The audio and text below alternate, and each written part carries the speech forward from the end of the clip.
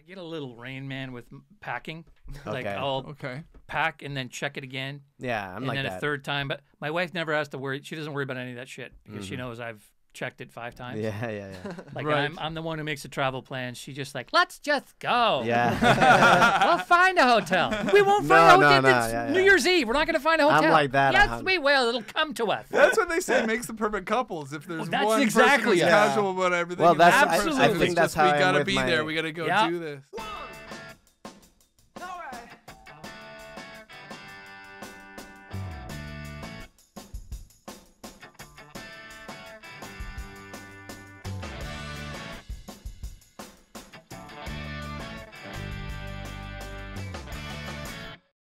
Ladies and gentlemen, welcome to Stand By with JJ and Francisco. I'm JJ. This is Francisco. We got a really fun episode today because we are joined by the voice of Goku in Dragon Ball Z, talented stand-up comedian, actor, and voice actor. Here is Peter Kelamis, ladies and gentlemen. Hello, everybody. Thanks for having me, guys. No, Appreciate thanks for it. coming. Thanks for coming. By the way, Yeah. I just wanted to say, like, I don't think you need to. I mean, obviously you're JJ and I'm Francisco. Oh, you, oh, Like, do you think it's? I mean, I gotten think it's pretty this obvious. time? Yeah, like even if people don't know you, like Hey, if they go like, which one is JJ and which one is Francisco? I You think they'll- it's done? You think it's? I mean, it's that pretty obvious? obvious. I don't think nobody's gonna go with me, JJ. Alright. And Like you, if you were at a rrestaurant and the meals were coming, and I go, Yes. I have something for Francisco. yeah. yeah. Yeah, well, that shit. I'm Go not going to straight to die him. on that hill. Yeah, I'm not yeah. going to die. I will accept that. Yeah. But, No, you I know, mean, that's obvious. hey, my parents were people of the world. They might have wanted to name me Francisco. True, but I mean, that's it'd be a funny episode of something. It's but- not likely that to be your fair, name- you could still be a JJ. I mean, I could, but you could but like still in be a real JJ, life now. So. I mean, in a show, I In could. reality. But not. But thank All you right, for coming. Sorry, just wanted to Thank you. point that Thank out. you. Yes. Well, this is a man who's had many names. I know. I mean, his voiceover credits are just. I was reading your Wikipedia page. You have a lot of them. I mean, and it's amazing because I did voiceover, but like, Cool. I mean, I've done voiceover, but nothing like you have. Like, I Yeah. think I got lucky. Like, I got like a couple of things just because Okay. the way I sound. But I think Yeah. I wanted to like. Are you like? Did you take did you learn this? Did you like as a profession, or you did it by yourself, or like? You know how was what? I grew up fascinated with comedy in general. Yeah. But I remember watching like Monty Python when I was Yeah. a kid, which is really big in Canada, and a lot of the British shows were really big in Canada growing up. And I used to turn on like a tape recorder and imitate the voices that they did. And then growing up watching like Carol Burnett and Rich Little and all these people, and I was fascinated by voices and stuff. It was just a fascination. Yeah. Any character thing that sounded different, looked different. Tim Conway becoming, Yeah. the old guy, and it's all of that shit was so fascinating to me. I just couldn't get enough of it. So it was just a sponge from when I was a kid. That's great. So that's the thing, because I read that you also. Can I just chime in and go? I've done voiceover too. Of what? I just wanted to brag. On what? I'm a voice in Hot Wheels City. I'm in Hot Wheels City. We've got over 1 million views on YouTube. Oh, okay. What do you do? Yeah. So Of what? I'm Elliot. I'm one of. They're like the Dukes of Hazzard. Oh, Anyway, got this it. is but I well, just want to say. Thanks for Million views. Thanks I've for done that. it. I've done it. Million Thank you. views. Shake million your views. head at million views. So off there just bragging to our guest. I mean, You well, know, I mean, he's got so- like actual like credits. I know Sorry. he sure does, and I'm JJ. sorry that I only listed one. I only listed Dragon Ball Z at the top, That's and we didn't okay. rattle through them. But actually, the funny thing about our relationship is that it actually dates back to a poker game. We met initially at a poker game. Oh. Yeah. About 10 years ago, and then we Like shared rounders? a flight. Were you like rounders? Like you're the No, Russian? it was a comic, so it was like Yeah. a $2 max. got it, got it. We gotta The clear here. stakes Let's weren't be that clear high. here. Nobody lost their rent. Well, some of them did. Yeah. They lose $20. That's gonna That's hurt. it for a comic. Yeah, that's a Yeah. lot. But it was quite funny timing in that, and then we ended up sharing a flight together. And we can't remember if it was Toronto to Vancouver or Yeah. L.A. to Vancouver, but I feel Vancouver was the destination. I think so. In the flight, Because that's also where you live, or you have like you live here and you live Yeah, in. Canadian, but have a place here. So So back it was and a forth. lovely little back-to-back meeting, and at the time you were recording, or actually it was just being released. Stargate Universe was just Right. being released, Right. and so that's how I placed it about 10 years ago, I would Yeah. say, and I managed to binge it and everything, and then we became internet friends, and That's and great. since then, he's gone on to voice many other things. Yeah. Which I assume is what you were just doing this morning in LA. I was You were recording this morning, yeah. Oh, right wow. on. Nice. And is it anything that you're allowed to tell us about, or are you still under an NDA? Well, it's a character that I did on a show called Dragon Prince, and well, whether I'm supposed to say this or not, but the character is coming back for I won't say how long or in what capacity. Now you reveal it, and the character gets killed off. All of a sudden. But the character's funny because he's a pirate, but he has 2 eye patches. Oh, that's Yeah. funny. So I thought you were That's gonna the do. guy. I thought you were here just to record the commercials for Pollo Loco, because you can do the great voice. Because I saw some of your stand up and you had like the Pollo Loco like bit. Pollo Loco. Once bit, which- once I had a voice audition, it was for Pollo Loco. Oh really? And I didn't get it, and I was like, maybe they know. Oh no! Taking the piss That out you're of him like making fun- every week. Yeah. Maybe they know. Which is very funny. I love that routine as well. Everybody flock to YouTube and check out some of Peter's stand up. This is what we're referring to, which I believe. Well, I mean, I've seen you perform it in Canada. Yeah. So I don't know what other versions are out there, but yeah, fantastic routine, which Thank you. we're going to assume is how you first got discovered, and then. Were you a Toronto-based comedian at that point in your career, or were you always West Coast? No, always Vancouver. Always I got out to Vancouver Toronto a based. few times after I started headlining, and it was when you're. This is a travel show, right? Yes. Yeah. Well, that's I was going to say this made You no can sense. talk about whatever. Heading in, it made no Yeah, sense yeah, to me. yeah. It's like, hey, it's a travel show set in a comedy club. What's That- next week that's is like a right. library going to talk about abortion. Yeah, I don't know what pretty the much. connection, the I mean, connection you can- is, you but can I'm going to make- roll with it. Yeah, you can talk about anything, anything. and then at the end just say like, and I traveled. And I for it." traveled there. Yeah. Any So, excuse. That's exactly That was where we're going. my parents never traveled growing up. I mean, Right. they were Greek. So they were scared of travel. Oh, All really? the Okay. Greeks, Right. they pack up together in a small neighborhood, and that's it.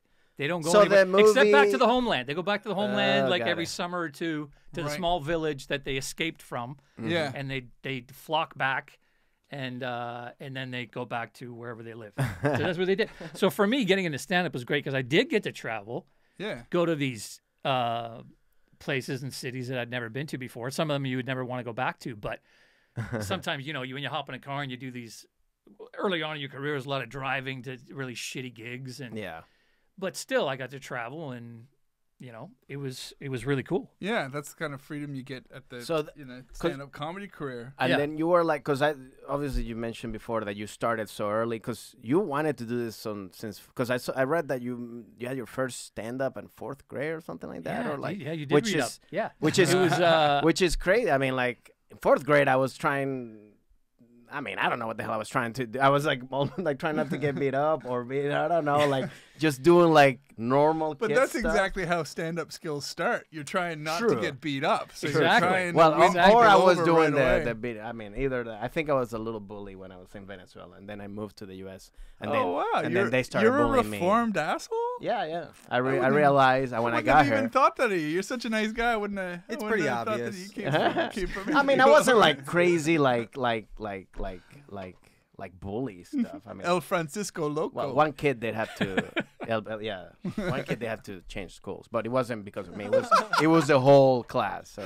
And all It I was- did was pull his pants down, and then Nah, everything nah, else nah. was out He of had my hands. Ears.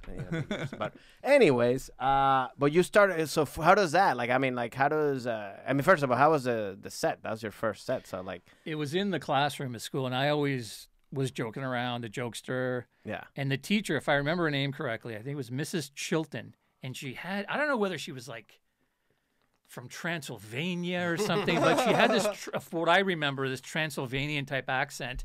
And big nails, big hair, and a bun with a thick accent like this. and this big medallion in the corner that was just way too large. Like, it was enormous. And then at the last day or two of school where you don't do any work, they're ready to send you off to the summer vacation kind of thing. She goes, well, do you want to tell some jokes? I was like, yeah. So we had cake, and then I went up and did a set, and then killed. Wow. Killed, imitating her in front of her. Oh, really? And she loved it. Oh, that's awesome. So it could have gone either way. But but that was my that's great. first set, and I was like, and you come I think we all remember our first set, whether it was good or great or medium, whatever. But I came out of that going, this is.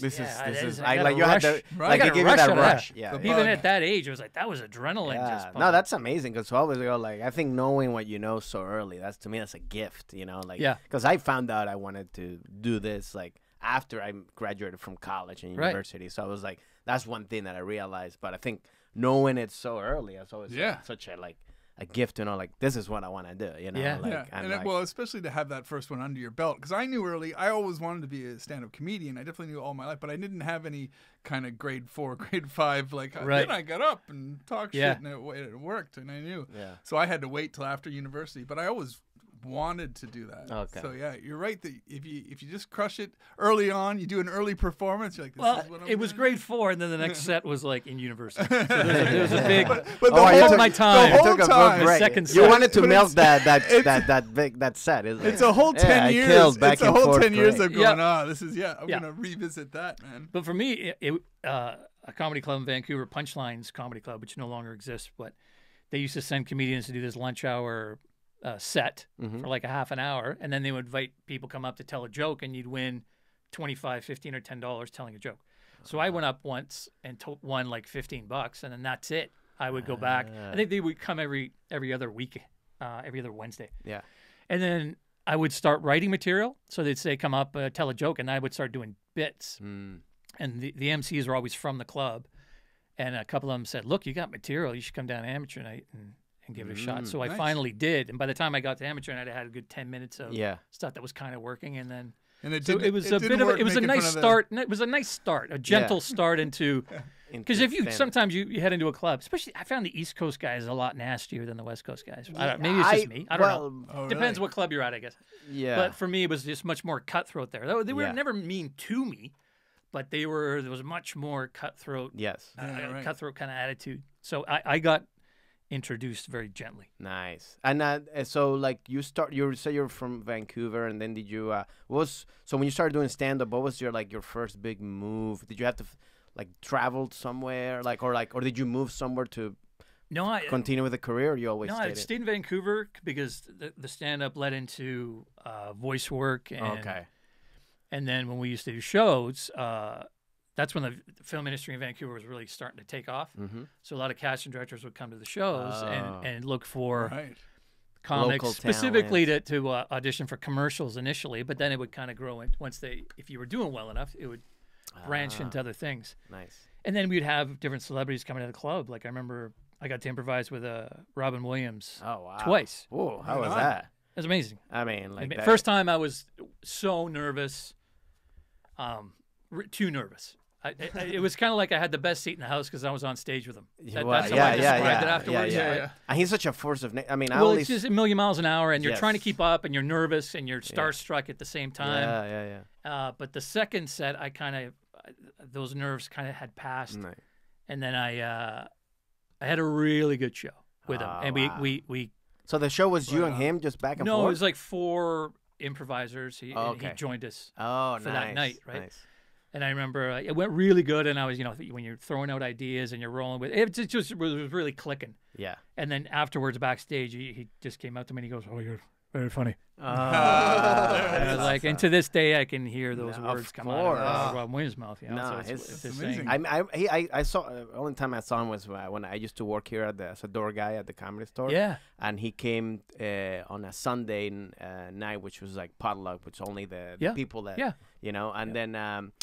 And he went up, and I think he went up and did like 20 or 25 minutes of stand-up, and he did in those minutes he did like 40 characters. Yeah, it was just like that back and forth. I mean, I was like impressed. I was like, wow, this is like just like such a natural thing that you're born with. I don't know, like how just going back, and he was really nice. He took a picture. I took a picture with him at the end, stuff like that. So I could imagine just being with him.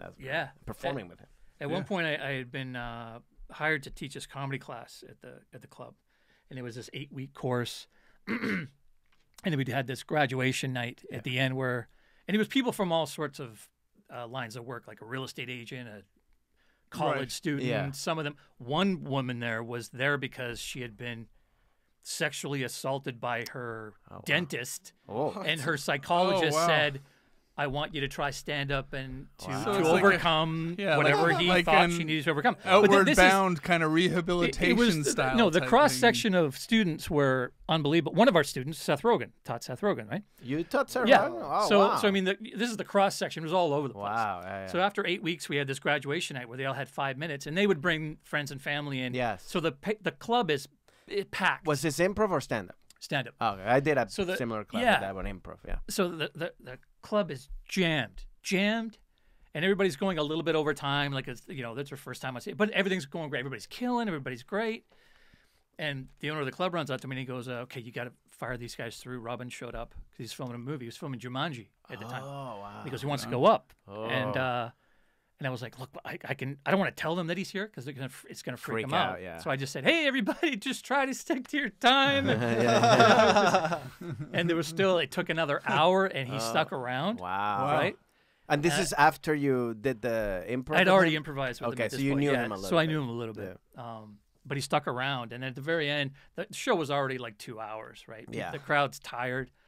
So then I got up and I go, "Yeah, okay, what am I going to do for an intro for him?" Because I mean, what do you just say his name and have everybody go. There's this amateur backstage. This is what I did. As you guys are filing out. This is what I did. I just go, "Listen, it's been a long night. We had this one student who had to leave the course halfway through for some family reasons. I don't think he's ready.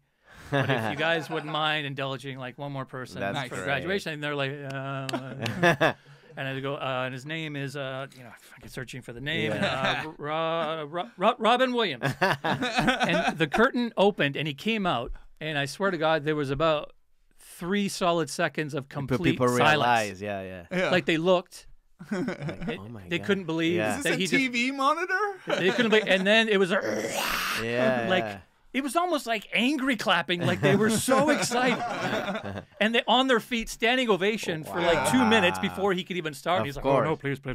And then he did an hour. Oh, wow. And then it hit the newspapers the next day, and then people started lining up at the club at like 4 p.m. for the next 2 weeks. Wow. Never to be seen again. Yeah. Well, the following improv night, the following Wednesday, everybody was like, "Oh, he's going to come down." They were lined up at 3. And he didn't show up. Wow. So the next weekend, that's going to be a thing for improv people. Like, can you give me a suggestion? Bring Robin Williams out. That was pretty much it. He's not there, and you just try to get through the show because they're all pissed off. Yeah. Anyways, so he didn't show up, and then the following Wednesday, he did show up, and we're like, "Oh, you didn't show up last week?" He goes, "Well, I was in a cab. I drove past, saw the lineup, and." Too much, yeah. Wow. He didn't want that much attention. That much, yeah. So he would drop by every now and then for after awesome. Jumanji that's filming a really cool story. And drop in. That's amazing. That's pretty sweet. That's pretty cool. I mean, so you got, and did he remember you like when you introduced him or whatever? I believe he did. I believe he did. We had a quick conversation about it, and then he used to drop by the Urban Well, which was a Tuesday night show that was ongoing. A lot of celebrities, when they would come into town, would do spots. Sarah Silverman and all sorts of people, and it was a really and he used to drop in there too. Nice, hanging out with it, and he was always, like you said, he was very nice. He was always. Everybody wanted his photo, and I never saw him turn anybody down. He was always like, "Oh, sure," because he knew for him for him it's the 100th, 200th photo of the night. Of course, but for them it's a one-time photo that in their life they will never forget. Yes. You know, so he was a valuable guy. Yeah, and absolutely. He was amazing. No, he was talent, iconic talent. Yeah. Oh, yeah, he's one of those guys that you felt the hue around him when he was around as well. You're like, there's some magic coming off this man. Sure. It's just, But you probably get that at a lot of the cons, too, right? Like, the people are like, "Oh, my God, it's Peter." I do, and it's, by the way, cons, you mean the conference? Like Comic-Con. Because I think people like, I don't know if people the convicts. He's really popular with convicts. When he goes to prison, man, he's a popular guy. You're right. At conventions, I've had people come up, and again, because of the character, like you were saying, you grew up with a lot of watching these particular characters, and it means a lot to a lot of people. Our producer Brian here is fan. He's holding on to the fanboyness. Of course, he grew up on Dragon Ball Z. Dragon Ball Z, Ed, maybe he's trying to say like, remember I took a picture with you and you don't remember who I am. I think this is how he's trying to like say it. Like, hilarious. Remember me? Remember me? You turned down my picture, not like Robin Williams. I even know you from more obscure like X-Files. X-Files, which is one of my favorite shows of all time. X-Files and weirdly Psych. Another one of my. I'm a huge fanboy of Psych. Brian, Brian, do you have a question for Peter that you want to sit here and ask him? Yeah, I'll just join you guys. No, it's fine. Come over and ask this? No, but you're saying about the cons, and again, some people come up to the table, and I've had people like cry at the table, like because they get emotional because they say they grew up watching Dragon Ball Z with their dad, who's no longer around. So there's all these really emotional connections to the characters, and I mean, you can't take any credit for it. It's a job, and you're paid to do a voice, and it's great that people still enjoy it and connect to it. And I mean, they haven't announced it yet. I'm going to do it anyways, but I'm going to be at LA Comic-Con. I got an invite, so I'm going to be there. Right on. At my own table. December 3rd to 5th. December 3, 4, 5. Oh, nice. Yeah. So perfect. Yeah. So we'll be there with a table, bringing all this memorabilia and stuff, and doing signings and stuff like that. But those are I always enjoy those things. Amazing. When you do those things, what's the craziest thing that a fan would come up and go, "Well, you gotta sign this?" You know, There's one called Kamea-Con, and that's just a Dragon Ball Z dedicated convention that happens in Dallas every year. Yeah. And the last one we were at, my buddy who voiced Vegeta, Brian Drummond, we had a table beside each other, and some guy comes up and with a full-size VCR. You know, like the full double brick size. Get the tape out. This is it. All right. This is it. Right. So he goes, "Oh, you got to look inside." He goes, "I'm like, what?" He goes, and you push the flap in, and there's Dragon Ball Z in felt pen on a homemade tape that they played so much it got stuck, and they kept the whole VCR. Wow. And he brought the whole thing in. We signed the VCR with the tape still inside, and he's like, "Yeah!" And he's like, he was so happy that we got. Fantastic. So that was the weirdest kind of thing that we had signed. That's fantastic. I can see people holding that up. Look at that. Yeah. Everyone's like, what the fuck? What do You got him to sign a VCR? Yeah, sign a VCR. And also, if he's traveling, is he checking that, or is that carrying on? Like, I don't know. So you gotta check it. It's like, no, I gotta bring it in my lap because it's precious. You know what I mean? I don't know. Local. Right? Yeah. That's so cool. I mean, I think I haven't gotten to the level of have you gotten of feeling that, but I think that's really cool when when people really connect with that and really like you see how they really affected them in a positive way. That you're like you said, it's like I mean it's a job and you got hired to do it, but it's still you were part of it. So I mean it's kind of cool to have all these people be like, hey, like you said, like I watched this with my dad and now like it's so important to me. Which is, I think that's cool, you know. Super cool. Last week we were at oh god, not Katsuya, but what's the name of the restaurant? It's the Sugarfish. No, it's one where they cook in front of you, but it's not a Benihana. It's another one in Encino. Anyways, you're not getting a free commercial. No, the name escapes me right now. But we were there, and there was there were 3 people there. And then just me and my wife and our daughter, right? And that was it because COVID and it was a limited seating and all this stuff. So we do the whole thing, and the guys, we're briefly chatting, being polite to each other and all.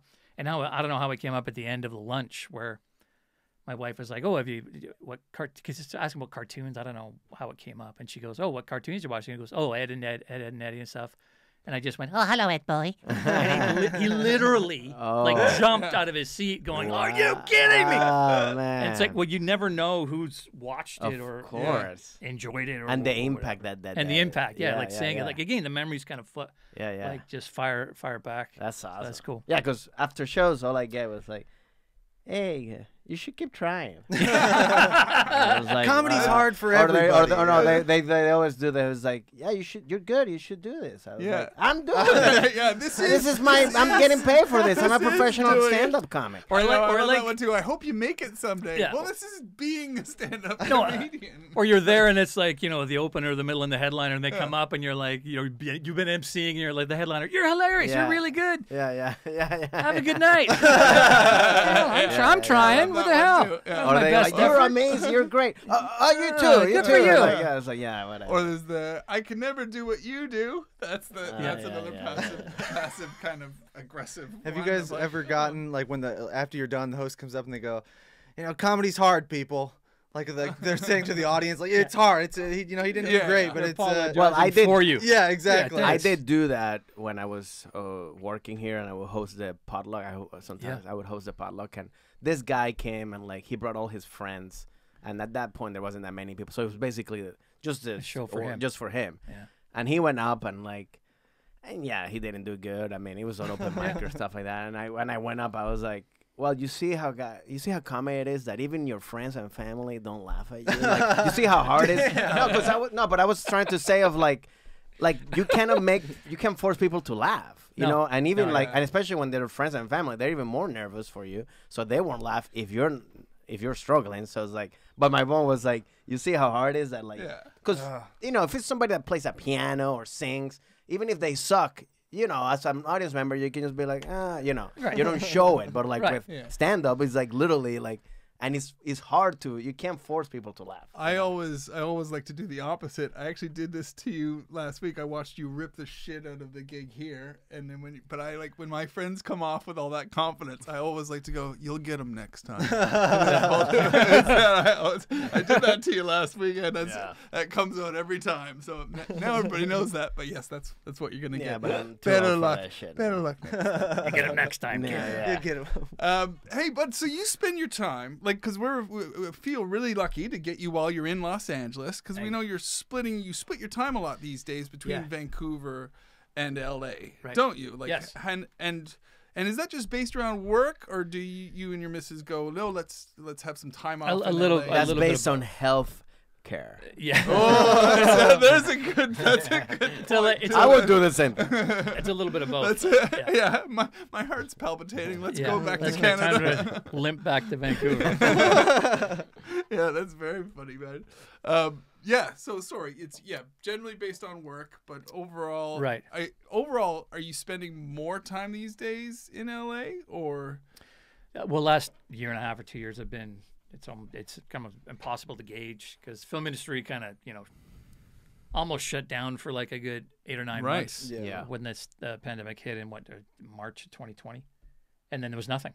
There was nothing. Yeah. So we spent a good chunk of time in Vancouver then, close to family, close to friends, and all that stuff because it was just too crazy. Mm-hmm. So in that time, I mean, we're getting down here more often, but right on. It's been it is. It's just you're chasing work. Nice. Yeah, and outside of that commute, Vancouver, LA, like how often do you say are you firing out east? Because you're doing all these Comic-Con conventions and stuff, right?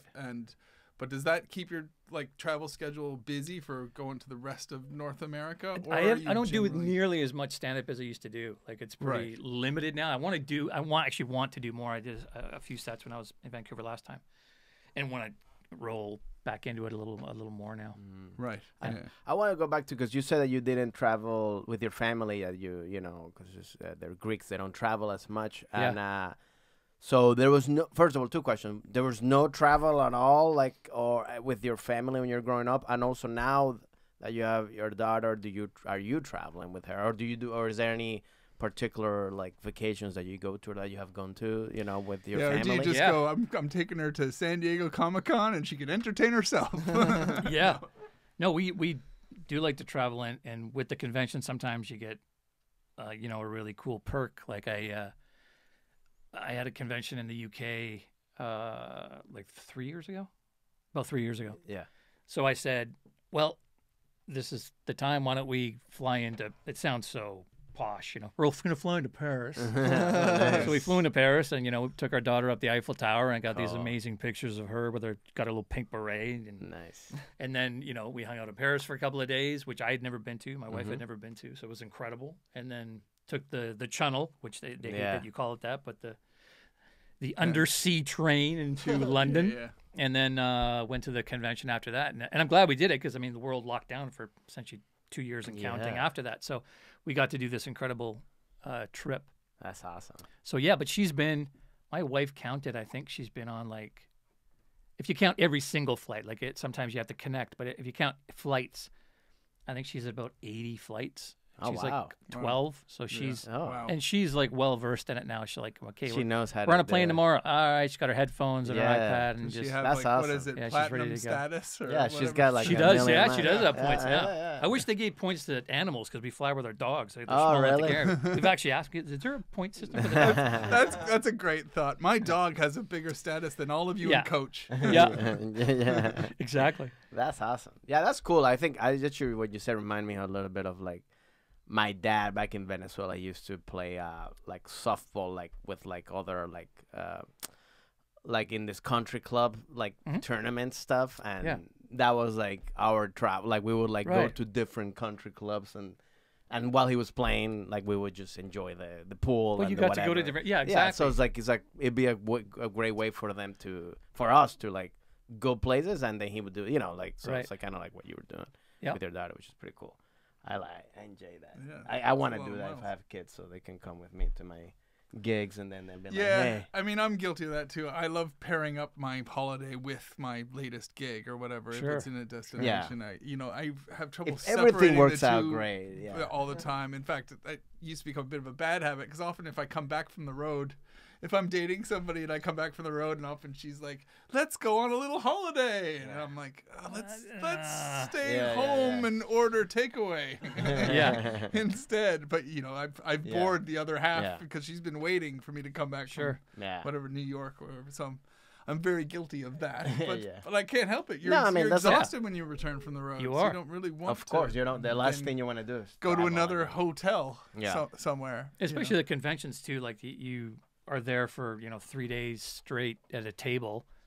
And again, like the Robin Williams thing I was using before about that, you're meeting a whole bunch of hundreds of people, but for them it's the first time coming up. And a lot of times they stand like 10 feet away, and you can tell they're nervous about coming up. They're intimidated or whatever. They're just scared. A lot of people are very socially awkward at conventions. Like a lot of people are whatever, nerdy, whatever you want to call them. But they're very nervous about talking to you, and sometimes you have to coax them over and say, "Hey, how you doing?" And then they're, "Oh, I'm good," and then that opens the door for them to come over. Is that the way it generally works? Is it generally 3 days at a convention when you travel to a convention? And then what kind of hours are you under to sit there? Because it is a contract, isn't it? Do you have to fulfill a contract when you're there? Yeah, you do. You're expected to be at the tables, because a lot of times they'll give you a guarantee of what you may make. Right. Certain conventions don't have any guarantees. Do you get a bonus if people line up more or something like that? Like if you get more people lined up. Right. Well, they don't, but you can make past your guarantee. Yeah. And sometimes, sometimes some people make substantially past that, and sometimes you don't make it. It's rare, but right. And that must be when the pressure comes on, because you'll have the promoter or booker or whatever we call them down there going, "Come on, get more people in here. I haven't even made my minimum yet." Oh man, I did one in Alabama, and right away it didn't look good. Right. It was called Campicon. It's in a campground, and we're gonna bring people in. We'll get some barbecue. Roll Tide. I don't know if it's going to be heavily attended, is it? It was in Alabama, so it was really difficult flight-wise to get to quickly. And then I flew, and then they lost my bag with all my gear in it, so I got there, and I didn't really have much. And it was literally tents, and the guy had, like, axe throwers, and there's one guy, I don't know, he was just a reptile guy. And he'd come by with like a 3-foot gator, and he'd go, "You want to kiss the gator?" I swear to God. And I'm like, "I don't want to kiss the gator." And he had it taped up going, "Come on, give him a little pig." He's making Tiger King look good. It was. And it was really weird. And then there was an accident on the highway, so they cut off the overpass that got to it. So nobody was there. Oh, man. I made like $200 on a guarantee that was, more than that. And I felt really bad for the guy, but he was very nice. He said, no, he paid us out, and there was no problem. But was it because, so when you make those things, because people go to those conferences, you have to pay a ticket to get in. That's how they make it? Or usually, there's a fee to get into it, and then they charge for autographs. Oh, got it. Individuals can charge kind of whatever they want. Like with really big name people, some of the, it could be like 80. William Shatner autograph could be like, $100 for an autograph. And people line up, and he does as many as he wants to sign. As artists, you guys all talk of, like, are you all like, I want to say backstage, but elsewhere, and going, he overcharges. That's the deal of the Comic-Con there. That guy's only $20, but that guy he charges $80. Fuck him. What an asshole. There is a little bit of that, but I went to one in North Carolina 3 weeks ago. And where in North Carolina? My fiance is from North Carolina. Fayetteville. Shout out to Francisco's fiance. She's not from there, but I did do a show. I did a stand-up show I think it was like 2 months ago in Fayetteville. And big military. It's a big military thing. Obviously for Fort Bragg, which was cool. I mean, I didn't have any time to look around. I actually wanted to, but I didn't get a chance. But that one was where the convention kind of set the price for all of us. That it was consistent. And sometimes it's a little bit more than you want to charge, but they're like, oh no, this is how we want to set it up, and you're like, okay, they have a. You get a contract, and it's like this. It's like doing a gig, and it's like, okay, this is how it's set up, and are you okay with all this? And you get a room, and you get a small. It's like doing like it's a gig. Yeah. At a couple of comedy festivals that I've been to, sometimes when there's another comedian signing, they all sign afterwards, or you sign a whatever DVD or. Whatever. DVDs are long gone. Now I've got like digital business cards, USBs that I sell. But in the time nobody I remember even uses that anymore. What USBs? You gotta get a VCR. No, everybody loves it. VCR. My trunk full of VCRs. I will sign VCRs. I've got USBs and stuff. But I remember there was a comedian. I was at the Sydney Comedy Festival who was charging. This would be the DVD era. It was like $30 for a DVD, but $45 for him to sign it, and that kind of made me feel gross. I just felt like, they're all lining up to buy your DVD anyway. Just sign it for free. But he's like, oh no, signature's an extra $15. That was another level. Well, at the conventions, it's almost the opposite of that, where they're paying for your signature on a lot of items they bring. Yeah, because they bring something that. I mean, I always try to buy like things throughout the year for conventions where it's interesting things like pop figures or your own VCRs. Yeah, I bring my own VCRs. Stack of VCRs. This is from my child. It's like, is this from Dragon Ball? No, this is my childhood. This is when I was like, my dad took me to practice, and this is like, that's nothing. Still, it's mine, man. That's cool. And when you're in these conferences, are you like, when you have free time, like, how do you spend your free time, if you have any, like? When you're when you do you look forward to seeing the town, or sometimes these convention halls are in the middle of nowhere? Sometimes they are, but you always look at the other guest attendees, like the other celebrity, if you want to call them attendees, and sometimes you see people that and are really fun. So it's like, once the table shut down, it's like, okay, let's go drink, and then and it's it's hilarious and it's fun, and that's you go have a good time. Very similar to stand-up comedy. Yeah, the show's over. Look at the bill and you're like, oh, this person and that person are there. I like to hang out with them. Exactly. See, this person. This is gonna suck. I'm just gonna go back to my room. Yeah. And is there anything like, if you want to check out, like, are you like a foodie? Is like, I want to check out the food here, or are you a coffee player, or like, or he likes going to sports events or stuff like that, like. Here's one. A few years back, it was me and another actor from Stargate. We're in just outside of Baltimore. I don't know how it came up. I was like, well, I always try, I like the beer and wine and kind of thing. So if there's a local beer, I want to try that. Something I haven't had before. Or a food that's localized. And I was like, well, what's Baltimore famous for? And I found out crab cakes. Crabs, I'm from Maryland. Okay. And then somebody told us, oh, no, you got to go to that restaurant. I can't remember the name right now. That Oprah Winfrey used to just pretty much live at that have these certain crab cakes that she's like crazy apparently on a film. She used them to cater the film because she loved the food so much. And when she was a newscaster there, she would go there all the time. So it's world. It was color purple, by the way. I'm not sure. Actually, I'm not sure which one it was. It'd be weird. Like such a serious film is like, here's some crab cakes. But me and the other guy, we hopped in an Uber and we went there, and it's like, oh, okay, we're gonna go to Oprah Winfrey's crab cake place. Yeah. So it was like something different. Yeah, that's fun. I like doing that. I like going to like eating, especially like when you're on the road. Like most of the times I'm by myself. I'm like, like I want to enjoy the food that's something that's local from there. Local, like, for sure. Most of the times, especially when you go to small towns, most of the times a lot of the chains are there, and I'm like, I don't want to eat the same fucking Chili's or Applebee's or whatever. Every time we do this Dallas one, we make sure we always hit like a Texas barbecue, like an authentic one with the barrels and the mops of barbecue sauce, and that kind of slightly dirty place. Yeah.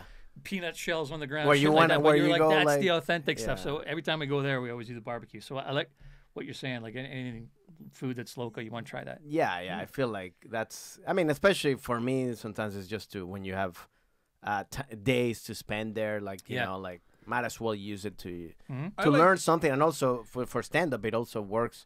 But to work, educating yourself, so you can, things. To start the show to get them connected. And be like, hey, I ate down at your little restaurant today, and then, something like that. Yeah, that's what I was gonna say too. It's always handy to know that's your little bit of local. Yeah, for sure. Just something that they go like, oh, okay, and then you can do whatever you want. But I feel that, and then when you travel, but you also travel internationally, right? And then is there any when you travel, are there anything that you learn from another country that you're like, man, I would love to bring this back to Vancouver or the U.S., or I wish they would do this here in North America? You know what's big in Europe, and it's fantastic when you are traveling there? Breakfast. Like the at full the English hotels, breakfast, the full breakfast. I was like North America. They're just like, well, here's a Jimmy John sausage frozen. Here's a microwave right there, a minute and a half. Some oatmeal that's from like 1984. They're horrible here. They're absolutely horrible. But meanwhile, you go to anywhere in Europe, that's expected, and not just like a little bit of shit. Like it's a spread, and if they don't have it, like people are upset there. So that's always great. Did you try a bit of black pudding? Bit of breakfast black pudding in England? What were your thoughts? Nope, not for me. What's black pudding? Well, the main ingredient. Oh, it's delicious. I think it's delicious, but its main ingredient is congealed pig's blood. Oh. So it's like pig blood and oats and stuff, and it's done like a big. It's basically like a blood sausage, right? Like a blood sausage. I guess it's like a hardcore blood sausage. Yeah.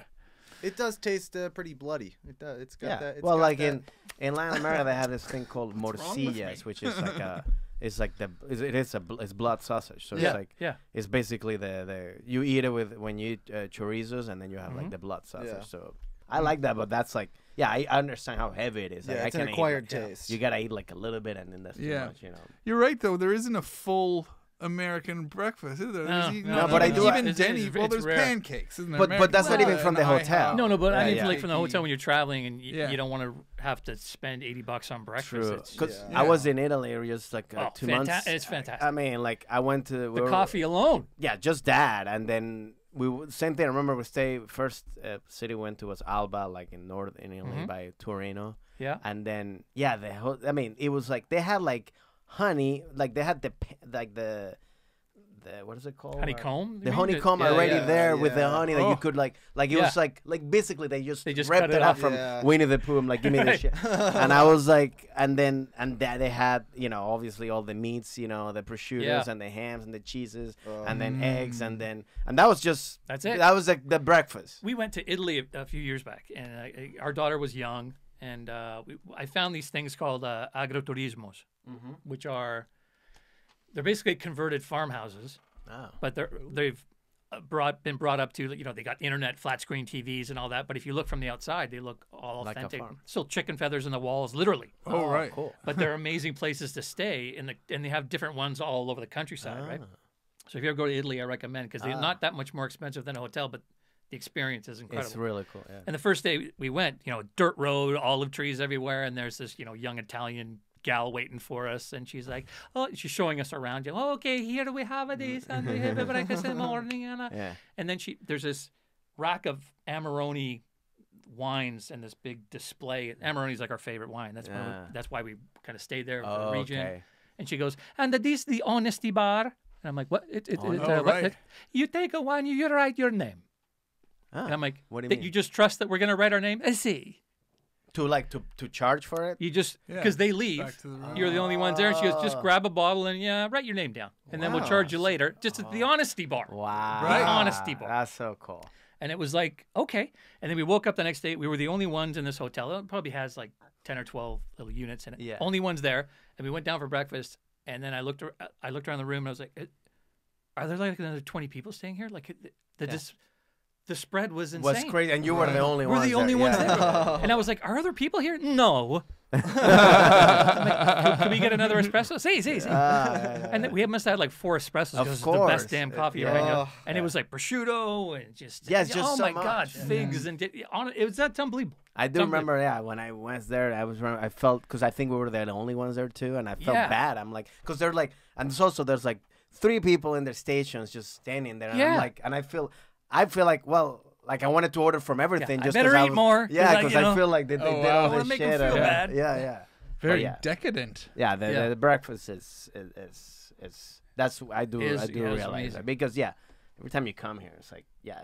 And then the ones that are good, you have to pay for it extra or something like that. Right. Like here in the U.S. and stuff like that. So, but if not, it's like you get the shit. I don't even eat those breakfasts. They're not good. They're like they're not good. Like half heated up scrambled eggs, garbage. They're even like not even real. I mean, like the eggs are like some. I mean, they just put it from some bag. No, or it's something. all like from a 7-Eleven or it's that kind of quality level of shit. And you're like, I don't need this in the morning. Which you feel like, that's gonna make you feel horrible. And they take it away before you're even done as well. They don't care. That happened to us this weekend. We were taking our time, and the coffee. They had a coffee machine where it was gone. We couldn't even get coffee on the way out of this shitty breakfast situation. It's bad. I've always heard at diners like never get scrambled eggs because they can just make them from like a powder. Get like a real, like a sunny side up because they have to give you a real egg. Like if you do scrambled, it can be just those garbage. Oh, so always get like fried. Well, get like a sunny side up or something. Yeah, because then at least you know it's a real egg they just cracked on. Wow. Jeez. Well, I'm not eating those. Now, fuck that. We've got another question that we always ask our guests, but we just have to crowbar it in this situation because we've been riffing about all these other topics. But we love to know if our guests feel superstitious about things as they're traveling to their different destinations. If you have like lucky charms that you take with you, we've had a sentimental item. There you go. That you love to bring with you. Well, I like taking a picture of my daughter. But I mean, I have a lot of those on my phone. But I have an actual paper. What my dad used to have in his. I have. That's lovely. It's in my travel bag, and I look at her pretty little face every now and then. It's a dad thing. I think that might be my favorite answer so far. That is so. That's a lovely. Yeah, because you see her, and we FaceTime if I'm away for a longer period of time. But that's cool. Every now and then you steal a look. That's cool. Especially going old school. It's not just on your phone. Yeah, or something. It's an actual. Exactly. Yeah, which people don't do enough anymore. Yeah, and then and you don't have any superstitious or anything like that, or lucky shirts or lucky stuff that you bring to the stand up or to a gig or something. I get a little Rain Man with packing. Like I'll pack and then check it again. Yeah, I'm like that. And then a third time. But my wife never has to worry. She doesn't worry about any of that shit because she knows I've checked it 5 times. Yeah. Like I'm the one who makes the travel plans. She just like, let's just go. Yeah. We'll find a hotel. We won't find a hotel. It's New Year's Eve. We're not going to find a hotel. I'm like that. Yes, we will. It'll come to us. That's what they say makes the perfect couples. If there's that's one exactly person who's casual about everything. Well, that's absolutely. I think that's how we got to be there. We got to go do this. I think that's how I'm with my fiance too. I mean, I'm the same way. I'm like, I like to have my shit to be like, okay, this is what we. I mean, I realize also you have to learn to like let go. Let go, and like I'm learning that from her. But also but then when shit works out because I fucking like exactly. I'm like, you see, you see, if I didn't have this, it would have been stranded here. You know what I mean? Do you have to point that out to her? Does she? I point it out. Does she often think, see what casual gets I'll point it out. No, casual. Of course. You didn't come up the Eiffel Tower on your own. I booked this shit in advance. Yes. I like that, and also that's why I tell people too. Like when I went to Italy too, we did all the, tours to go to like, and I recommend that. I think people you want to go? Nah, fuck. What are you doing? You don't know. First time there, you want to people that know what the hell's going on, and also you're not doing lines. You're going quicker because that's how you pay for it to go quicker. But like, I recommend like if you're going like any like when I went to the Vatican or the Colosseum, tours and and they're like. And they're like telling you stuff that you actually learn from. You're actually paying attention, not stuff that you're like reading in Google or whatever. You know what I mean? And I would try to. We went to Italy and I went on iTunes and downloaded this Learning Italian cafe thing or something. Right. So I tried to learn basic stuff. Which they appreciated, right? Yeah. And then we went to Paris. I was trying to remember all my schooling in Canada because we had to learn French, which you hated at the time, right? So I remember the family was asleep because of jet lag, and I went down for a beer, and there was a guy next to me, and I said, est-ce que vous parlez anglais? And he's like, oui. And I was asking him if there's any restaurants that he could recommend close by. Oh, yeah, you go to, and he says, your accent very strange. There's no inflection at all. Where are you from? Very strange. Strange man. You're a very strange man. That's hilarious. I did try to take. I took Duolingo.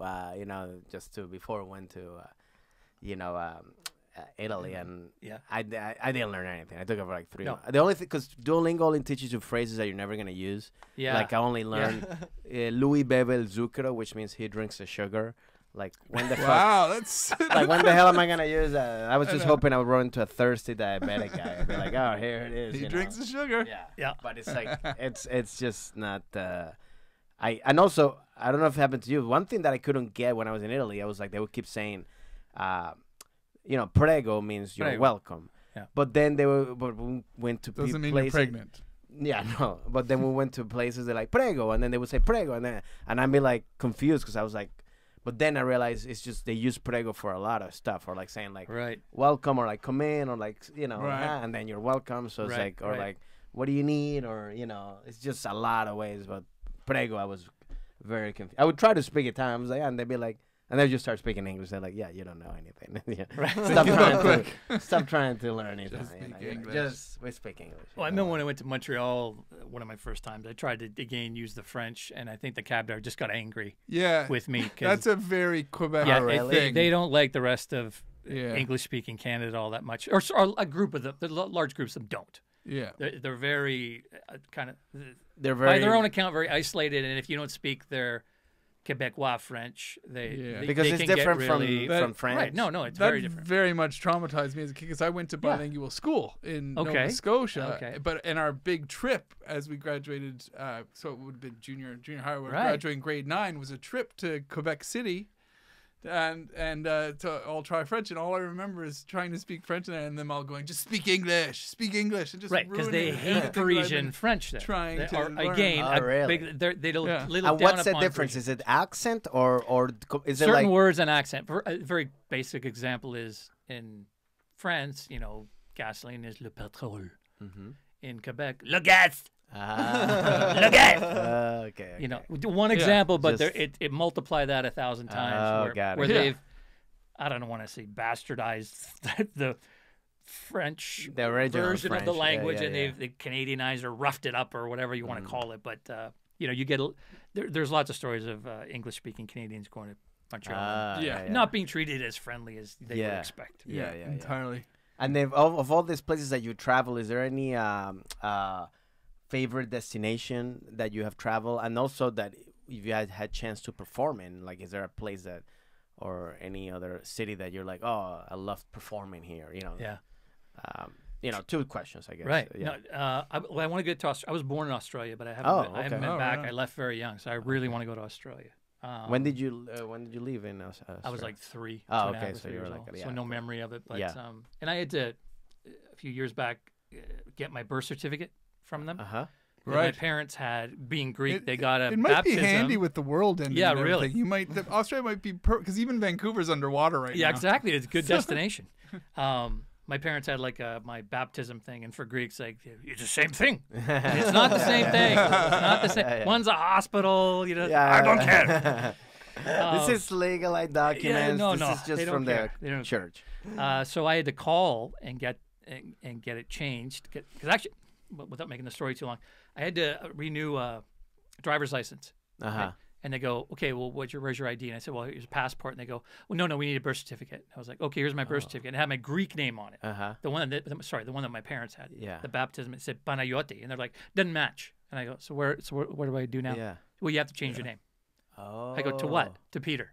And I go, everything already says, my passport says Peter. Yeah. No, then you have to officially change your name and then come back to us. And I go, are you kidding? I just married somebody. Oh. And I want to take over their name. Yeah. So I had to go through a legal name change to change it to Peter, which I had gone through my entire life and had a passport and everything. So I had to call Australia to the Department of Birthdays and Marriages.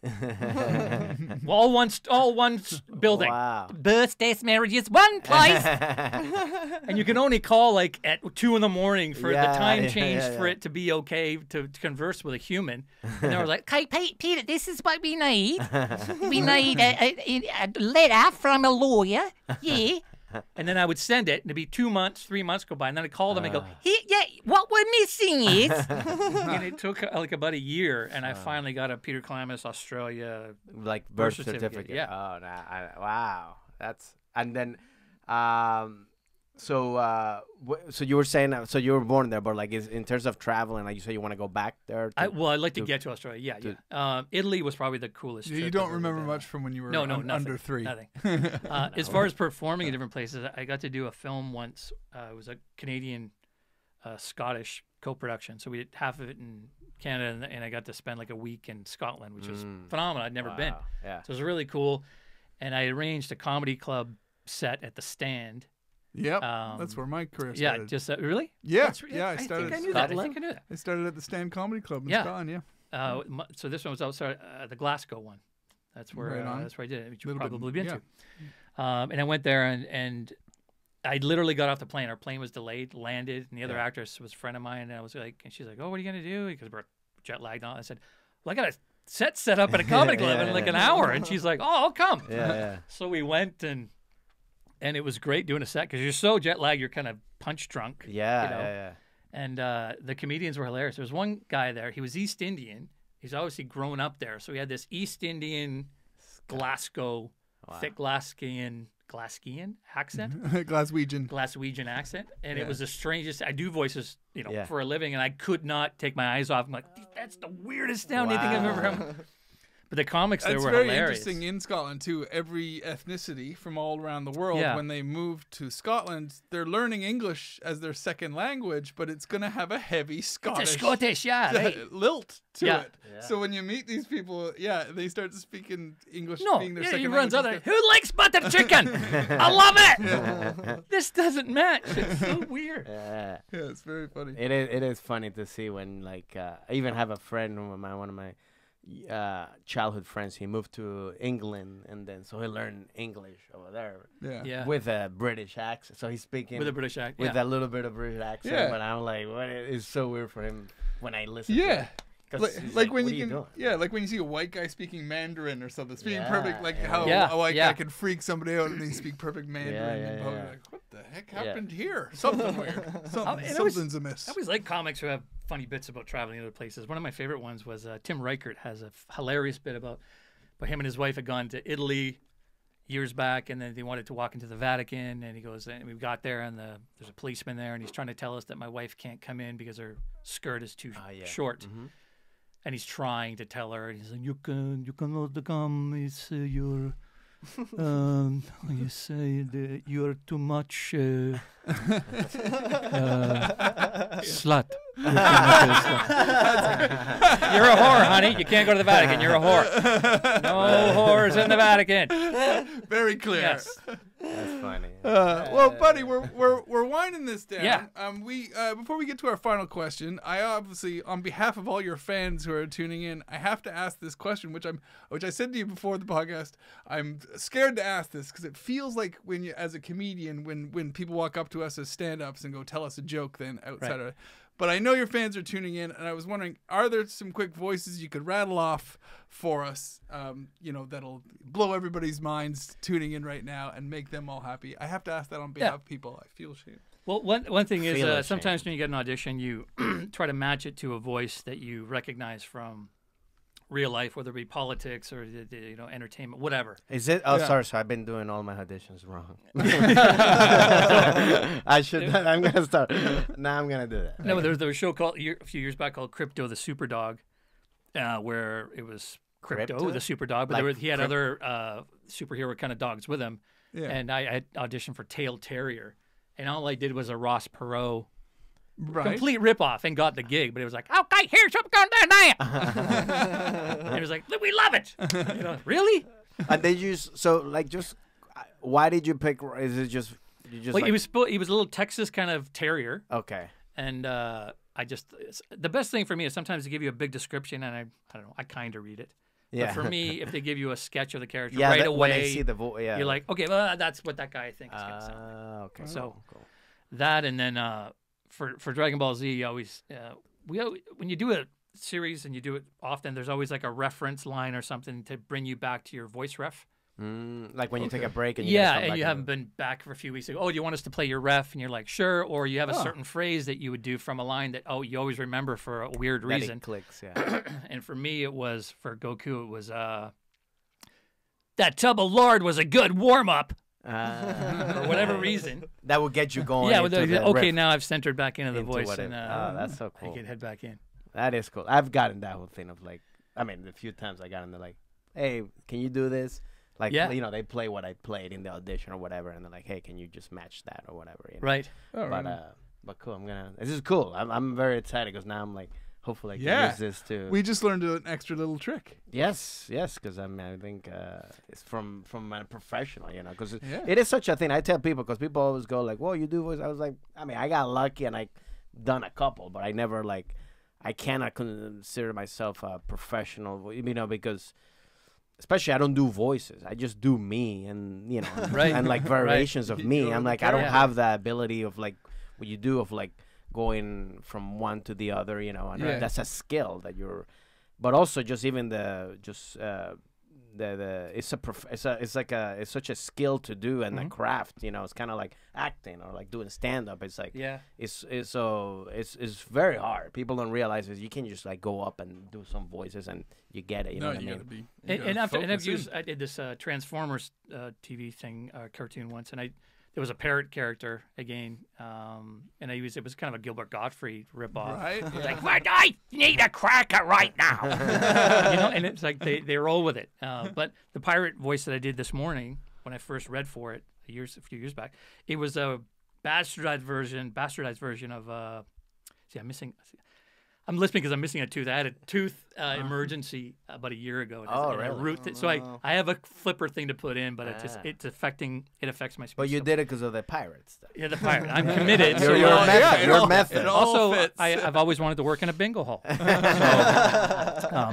the one this morning was a bastardized version of Barry Kennedy, who was a legendary Canadian comic and fighter pilot, of all things, right? But he would talk like this, right? No, seriously. And he always had the best pilot stories, you know, the crazy stories.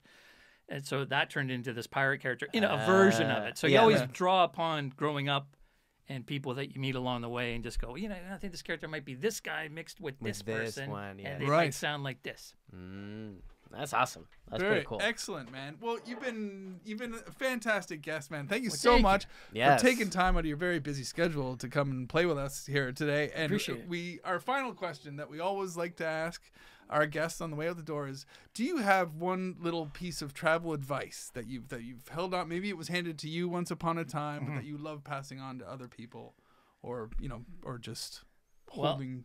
I think it doesn't have to be one. It could be several if you want to. I think you have three. No. You know, I think people on their deathbed, maybe it's me speculating, but maybe say two things: they should have had more sex and traveled more. So one of those things maybe you can't control. Yeah. But the other one, if you have a chance to travel, do it. Don't hesitate. Because you never know what could happen to you tomorrow or happen to the world tomorrow. I mean, look at us now. So when things open up again, get out there, experience this world because there's a lot to see, a lot of beautiful places. And you learn so much. I always tell people, like, I mean, especially like when you're little, I think like especially when you're young, that's the best time to travel because you learn so much just of how other people do it, how other cultures do it, but also you learn a lot from yourself too because especially when you start traveling by yourself, you learn how to like, you know, handle yourself and all this stuff. It's like, and it just makes you a smarter, more I think so too. You know? And being in the States, I mean, it's such a big country. A lot of people get insulated here because there's so many places to go within the country to travel. And so many atmosphere. So I think if you try to travel internationally and just different cultures and foods and all that, just get out there and experience as much as you can. Yeah. And right now it's so easy. Before, I mean, you had to fucking take a boat that would take like, 40 days, you know, whatever. Now it's like, you can go like when I went to Italy, you know, you're there the next day, you know, or like, you know, so it's like people go like, oh, Italy. I'm like, yeah, it's not that. I mean, from New York, it's 6 hours. Like, relax, you know. So it's like you could do it. So it's like people it's just doing it. Once you get there, then you'll find out, and then that's for sex as well. It's just doing it. You just gotta, you know what? Just do it. Sometimes it's 6 hours. Sometimes you're not doing it right. Sometimes you have to travel to Italy just to fuck. You know. Man, but thank you so much, man. For thank you. Really appreciate it. It was great, and And yeah, you're gonna be in the LA Comic-Con, December 3-4-5. Yeah, 3-4-5. So check that out. And is there any social media that you want people to find you or follow you? Instagram and Twitter. They're both at PETER KELAMIS, first name, last name. Okay. But those are the two that I primarily use. I get confused by the other ones. Right. Nah, I'm getting old. Well, there you go, guys. Follow them, like and subscribe. Keep doing what you guys do out there. Give us comments and stuff as well. Fill it up. We're also looking for stories. If you guys got travel stories and stuff that you want to start asking, or we can start asking our guests and stuff. We're up for that too. Yeah. But PETER KELAMIS, well, ladies and gentlemen, thanks, man. Thank you. Thank you.